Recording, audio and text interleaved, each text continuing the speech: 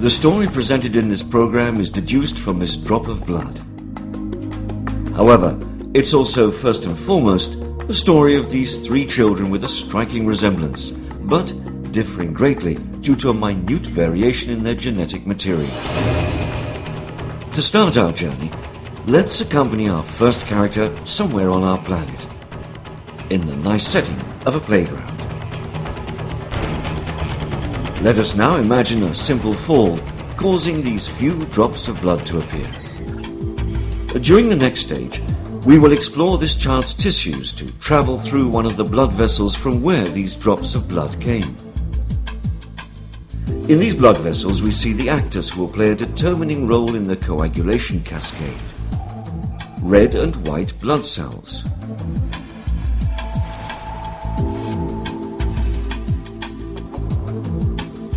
Coagulation factors, including fibrinogen, and now blood platelets, heading towards the open breach in the vascular wall. In the blood flow, we also see an agent called factor 7A. Making use of this breach, factor 7A escapes from the blood vessel to find an accomplice, tissue factor, situated on the surface of fibroblasts in the blood vessel wall. These two accomplices become associates and act as a true detonator. Via interaction with other factors, this complex then stimulates thrombin production. This step is called the initiation phase. The coagulation cascade then continues to amplify. Thrombin produces platelet activation. At this point, other essential factors, coagulation factors, intervene.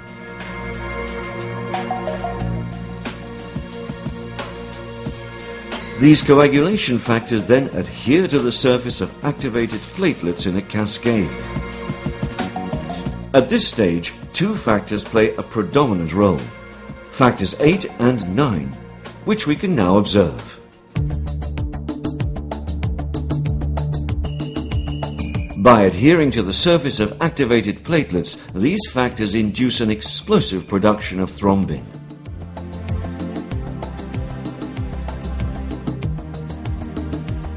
Now thrombin possesses an essential property. It ensures conversion of fibrinogen into fibrin, so a stable and resistant clot is formed. In the middle of the clot, activated platelets produce even more thrombin.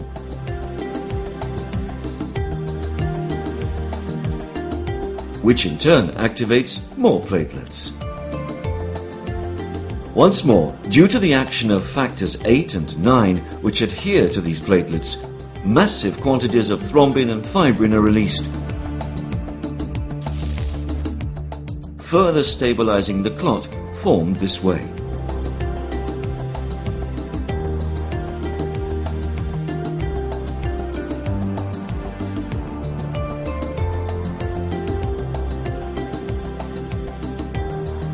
We have now explored the coagulation cascade as it takes place in normal physiological conditions.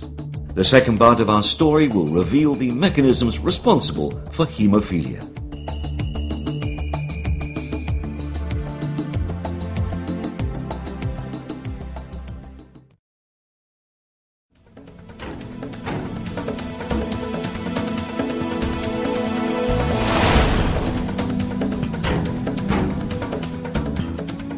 For a better understanding of hemophilia, let us return to our three initial characters and focus our attention on the genetic material of the first actor.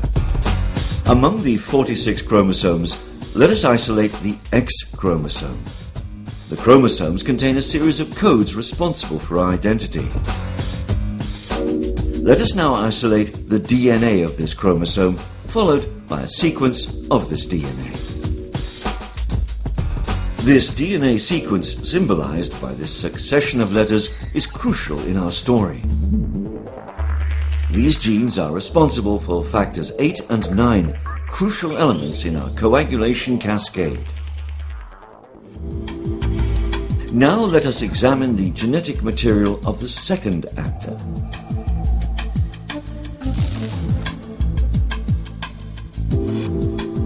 When we examine the same DNA sequence, we note a slight mutation, symbolized by a slight change in the letter sequence. This minute difference will have profound consequences. Returning to our playground shortly after a simple accident,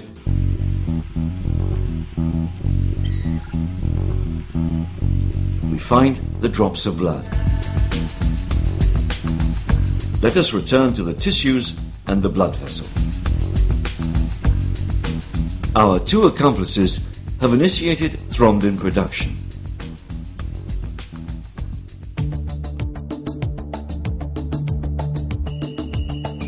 As a result, platelets are activated. However, at this stage, our genetic mutation will play an important role. This mutation in the DNA sequence results in factors 8 or 9 deficiency. The activated platelet is no longer stimulated by a series of factors. Consequently, thrombin production remains limited. As we can see, fibrinogen is no longer converted into fibrin. The amount of fibrin is insufficient, the number of activated platelets remains limited, and a stable clot cannot be formed. The vascular breach is not closed, and the hemorrhage cannot be controlled.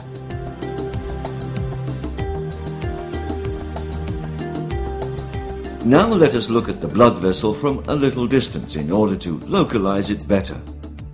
As we see, this blood vessel is situated in a joint, such as the knee. In the case of hemophilia, the blood flow from the breach in the wall of the blood vessel will, in a way, inundate the joint space. This flow of blood will have several consequences. First, the synovial membrane lining the joint will act as a sponge and absorb this blood. This in turn produces hypertrophy of the synovial membrane. On the other hand, our body will attempt to eliminate this blood by producing inflammatory mediators, which will also cause erosion of the bony cartilage. The hypertrophic synovial membrane itself also contains numerous small blood vessels. If pinched, these small vessels will rupture and cause more bleeding.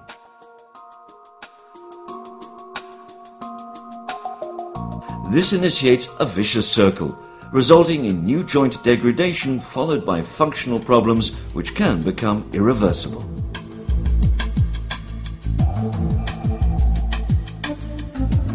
To conclude, this coagulation disorder is called hemophilia, a hereditary disease affecting males, transmitted by women, and characterized by a more or less severe factor 8 or 9 deficiency.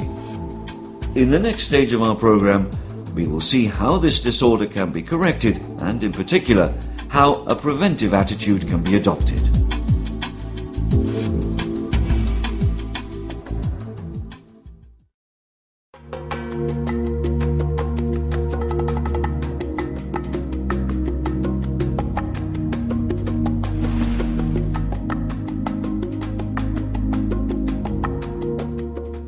For the third step in our course, let's start with the third child this time.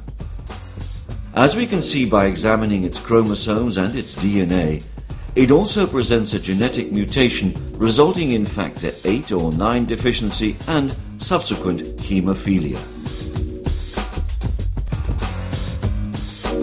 Let us now return to the blood vessel when bleeding occurs.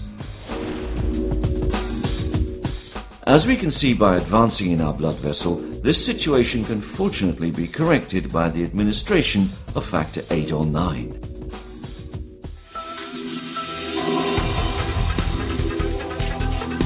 These factors, administered for the purpose of treatment, can be from two different sources. They can either be purified from donor plasma or be produced by biotechnology. Let us return to the blood vessel. After administration, part of the injected factors will react with blood platelets. As a result, an explosive quantity of thrombin is released. This thrombin activates other platelets and induces conversion of fibrinogen into fibrin.